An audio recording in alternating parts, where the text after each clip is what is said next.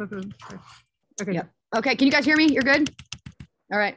Well, I think the key is I've got two seniors that are ready to address you people. And this was their night. And honestly, this is their team. So I'm not going to have much of an opening statement besides to say that what I'm really good at is picking people. I've always been good at that, thankfully. And I hope you saw that by making Jaelynn stay and me bringing Carlie here, really good people that brought this program exactly where we are. All right, I'll go ahead. Congratulations on the victory. It seemed like you guys could get whatever you wanted inside. How were you able to have so much success inside against Duke today? I mean, they were trying to zone you to make you shoot the outside shot. You still kept having success. Yeah, I give a lot of credit to the perimeter players. They really decided that they were going to take away our perimeter game. And we have an unselfish group. And so when they were really extended, we were able to have openings in the paint. And we've kind of prided ourselves all year that you can't just take away one thing because we'll go to something else. And once our guys settled into the zone, we talked a little bit about how it was different than some of the practice guys we've been playing against. They were just fine.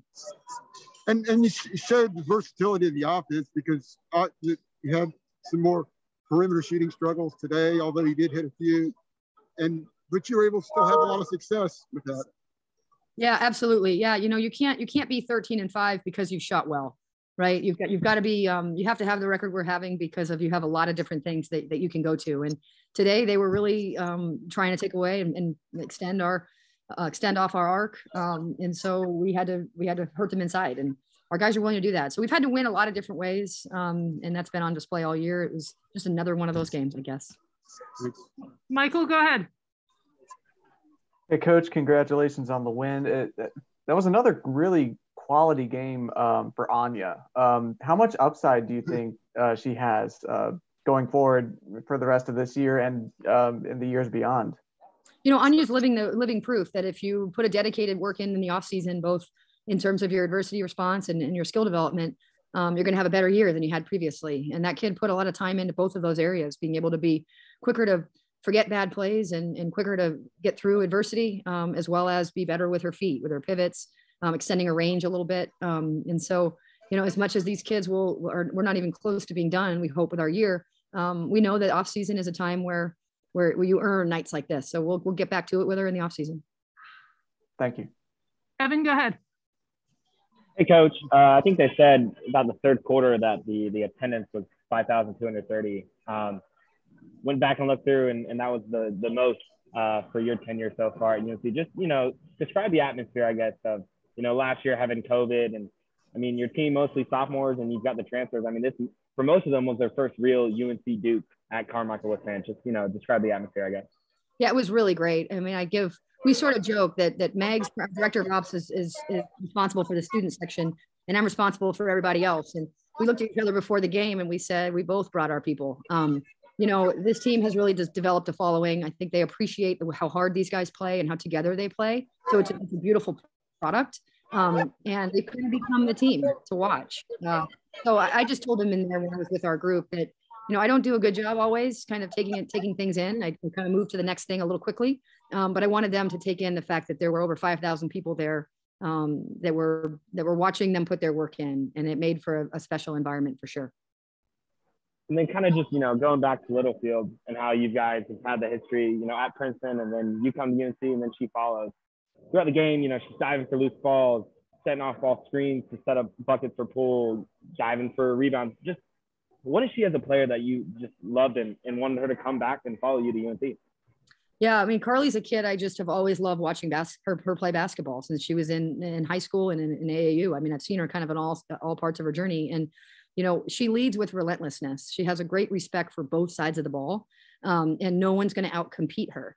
And when your first line of attack, the ball's in her hands the most, and she's your first guy who slows the ball on the defensive end, if she's your toughest kid and your best competitor and your most relentless, your team's going to be really good because you got to kind of follow that. And that's why when I took this job, I was so sad because I felt like I was missing out on 2 years of coaching Carlie Littlefield because she's kind of one of those really special kids. And so when I got her back, I couldn't have imagined that it would go this well because of how well this particular group has played together. But she's just a catalyst for that. I think there were people who thought I just brought her with me. And I think after everyone watched her for about 2 minutes, they said, oh no, she's every bit as good as should be here. So, you know, I love her like she's my own. So this has been a really hard week for me. And I told the guys before we started the week, I said, this is a really hard week for me. So I need you guys. I need you to lock in and let the noise out, because I'm having a tough time doing that. And I've cried more this week than probably I've ever cried. But to see her shine tonight was just heartwarming, to say the least. Thanks, Coach. Congrats on the win. Thanks. Do you have anything else for Coach Banghart, and then we'll go to players? Coach, I wanted to ask about Anya. You said a couple of games ago that she was banged up, and obviously she took a nasty spill, and I saw something wrapped around her stomach at times. Is she doing okay? Yeah, you know, this is a time of year we're all kind of beat up. I think you know, Jaelynn's not fully cleared, obviously. That's why I wasn't allowed to start her on senior night. I was only supposed to play her a minute here or there. So the minute lasted a little bit longer perhaps. But, you know, I think that we're all a little beat up, and they do an awesome job taking care of themselves physically. They do a lot of recovery. We spend a lot of time in treatment. So yeah, she's just going to have to battle through the rest of these kind of these injuries and things. You know, there's a difference between playing hurt and playing injured. She's playing hurt. She's not fully injured yet, thank God. So we'll keep trying to. You had a team with this much momentum going into March before. You know, every team's different, honestly. RL at Princeton, we went, you know, we obviously were 30-0 one year, and we basically were 25 and something most years. So we always had momentum going into March. But, you know, I like this team kind of, you have ebbs and flows of the season, and we're going to be a tough out because of how they compete, how they play together, and how many weapons we have, and how locked in they are to our defensive game plan. So I do feel good I'm less worried about the matchup, although that's always very important. I just think this team has deserved a host to play in front of Carmichael again, and I hope they get to do that. All right. Thanks, everybody. We're going to hear my guys. And everybody, can you please check and make sure that you are muted if you're not asking a question? Jaelynn, why don't you give a few thoughts on the game and on senior day, and then we'll take some questions for you. Yeah, I mean, it was a joy to play. Like I was telling everybody else, like the moment was so surreal, excuse me. Love playing in front of the fans. You know, they've been with me through every year. It's been 5 years now. So just playing in front of them again for the last time, hopefully not the last time, but it was just a great moment. All right, Michael, you want to start? Hey, Jaelynn, congrats on the win. Courtney said earlier this week that being around you has made her a better person. When she says that, what does that mean to you? It means a lot. You know, I actually look up to Coach. She inspires me. She always talks about how positive I am, but she's literally almost the same person. I think we were made for each other, and I'm so glad that she came here and I got to play for her. When she first got here, she questioned if I would stay or not, but I'm like, I was already in before. But I really didn't have an option to stay. She kind of told me I was staying, but like, I had no problem with that. I was already planning on staying, so. Thank you. Hey, Jaelynn, what were your emotions when those two jumpers went in the fourth quarter? Honestly, I was so proud of myself, just everything I've been through, that I stuck with it. I mean, most people can't, you know, kind of go through the things that I went through. So just having those shots fall for me was just great, because, you know, I've always been a sharp shooter. You know, I kind of think I'm a guard, but, you know, so yeah, it was just a great moment. Has that jumper always been there? Oh yeah, for sure. Evan, go ahead. Hey, Jaelynn, congrats on the game. Like you said, your career, you've been through it all. What does it mean to end your career getting your season high 7 points in front of over 5,000 people in a UNC Duke game? It means a lot. You know, UNC Duke is always like a big game, and it honestly just felt like another game to me this time. But, you know, just beating Duke anytime is great. I just want to thank my teammates, because, you know, nothing would be possible without them. And like every day we grind in and out, and we're so connected. And that's just why I think we just are so great now, because we just play together and we play to win. And then just, you know, your thoughts on your fellow senior Littlefield going off for her first double-double on senior night. She's kind of your Swiss Army knife, does it all. Double? Yeah. And, you know, like, just what does she bring to your team that can really help you guys, you know, coming up in these next few games? Car brings a light, honestly. She plays both sides of the floor, which is like great. You don't really find too many players that will like dig in and dive in to play both sides of the floor. So I mean, I've always like respected her for that. And then she's just a leader. I mean, I'm glad Coach brought her here with me. She's been a great captain. And you know, she just brings like that edge. Like I know y'all saw it today, like she's diving on the floor, just doing the little things, Littlefield, but just doing the little things that we need. So yeah. Thank you. Thank you. All right. Thanks, Jaelynn.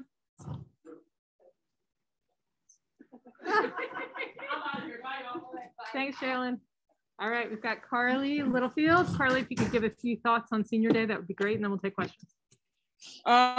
Like Coach and Jaelynn already kind of touched on, the crowd tonight was amazing. My family was able to be here as well as my high school coaches, and we killed Duke. So there's nothing more I could ask for on my senior day. Michael, go ahead.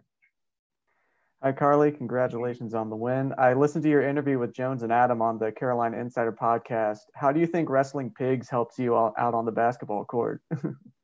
I mean, if you saw my diving form, if you have to dive at a pig like that. And so I kind of view the ball as a pig. Got to grab it with two hands. Pigs are slippery, balls are slippery. So there was a lot of crossover, especially on defense. Cool. Thank you. Evan? Yeah, Carlie, just kind of elaborate, I guess, on your relationship with Coach Banghart, starting out at Princeton and then following her for your last year at UNC. I was obviously crushed when she told me that she was leaving to come here. And then I never in a million years thought I'd be able to reunite with her, but somehow opportunity presented itself. It was kind of the silver lining of the pandemic. And I can't even put into words the kind of impact she's had on me. I view her as my role model. She's such a strong female leader, and she's done so much for me. She's given me 2 opportunities at 2 incredible schools. And yeah, really enough can't be said. I love Coach Banghart. Yeah, and today, you know, you kind of did it all. You got rebounds, assists, setting off ball screens. What do you, I guess, pride yourself in? You're kind of like a Swiss Army knife kind of a player. I think I get the most excited about playing defense because I know how annoying it can be if somebody D's you up well. And so I think I definitely get myself going there first. All the dirty plays like taking charges, diving on the floor. I think that's where I start my game. And then I just love getting my teammates involved and seeing them succeed. And so I definitely start there, and then my points follow sometimes. Sometimes they don't. I do whatever's needed. And then real quick, were you trying to go for that last rebound there late in the fourth quarter to secure that first career double-double? I honestly had no idea that I was close to a double-double. Balls were falling my way today. I knew I had a lot of rebounds, but I didn't know I had that many. And so it's incredible I got a double-double on my senior night. Thanks. Congratulations. Thank you. RL, go ahead. Hey, Carlie, congratulations on the game. And I know this is senior day for you, but I know also you're hoping to come back at the NCAA, grant you another year. What do you know about that? Not much. I know that I've written a petition to them, so I've just been waiting to hear back. Don't know much more than that. I wish I did, but still hoping that this wasn't my last time in Carmichael. Yeah. What does it say about the versatility of your team's offense that, you know, when the perimeter shots maybe aren't falling the last couple of games, you guys still win impressively? I think Coach and Jay both touched on this, but just being connected.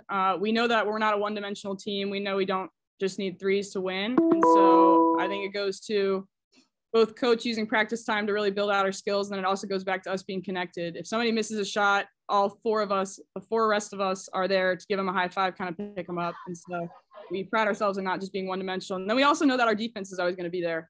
And we know if we get stops, a lot of times you have a good chance to win. And you guys still managed to get inside when they packed in that zone. How were you able to do that?